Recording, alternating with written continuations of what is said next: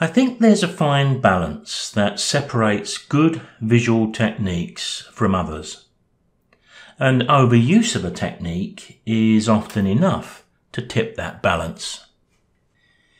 Here you're viewing a technique that when we use it sparingly, it just about sits on the right side of that line, in my opinion, of course. With an image like this opened up into Photoshop, we need to make a selection of the droplets that we want to move. We need to copy them to a new layer. Then we need to clone them out from the original layer, because if a drip moved, you don't expect to see the drip still sitting in that location. Let's start by zooming into this droplet here, and I'll copy from that one. Now we can go to the bottom of the toolbox and select the zoom, but Z is the shortcut key, so click and drag. We'll get the image large, and I'll use the space bar, click and drag to move it around. I think what I'll do here is to select this one here. I think I'm going to go to the quick selection tool. I think that's going to be reasonably quick and easy here. You can see I've got a fairly small brush, so I'm just going to paint around this area.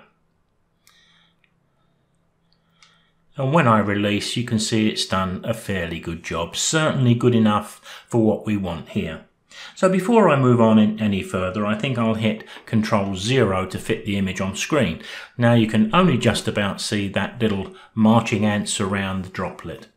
I'm going to go to Select and Mask at the top of the screen, and I'm going to put a 1 pixel feather into the edge. Sometimes I think we may want to stretch that to 2. Let's risk 2 pixels and click OK. Now it's a simple method of Ctrl-J that will copy that droplet to a new layer.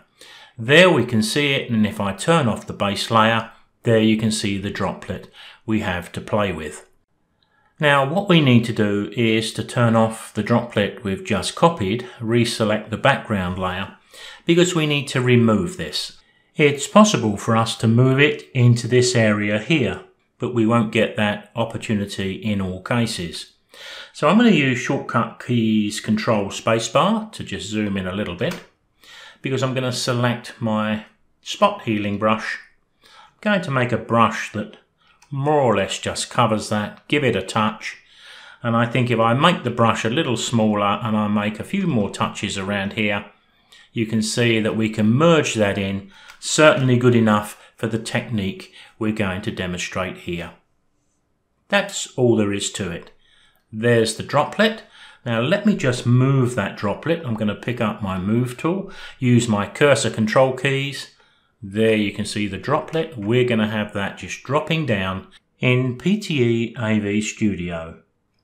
All we need to do now is to turn off that layer 1, select background and save that as a JPEG into the project folder we're working on. Then we need to turn off that background layer, select and turn on layer 1 and save that as a PNG file that will retain the transparent nature of the image. Now with the JPEG we've just saved opened up into PTE AV Studio and into the Objects and Animation screen, I'm going to click into the grey area to lose the bounding box. I'm going to add an image, and the image I'm going to add is the PNG file that contains just the droplet. And there you can see the droplet appear in that top right hand space. I've also just increased the slide duration to 15 seconds to give us a little bit of time to play with. So with the window droplet selected, I'm going to right click the keyframe and clone it. So somewhere around 3 seconds, I want nothing to happen between this keyframe and this keyframe. But now I'm going to add another. Right click, clone the keyframe.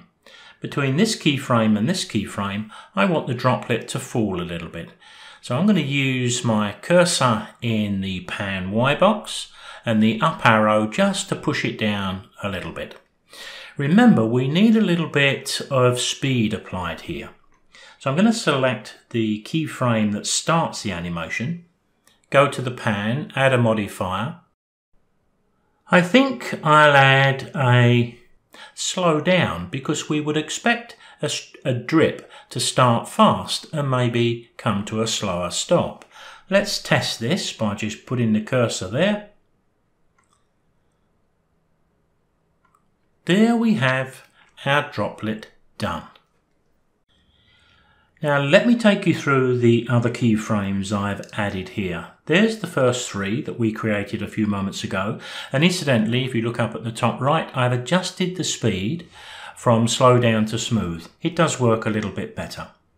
So from this point to this keyframe, which I've cloned, nothing happens. It's just a period where the droplet stays in that position.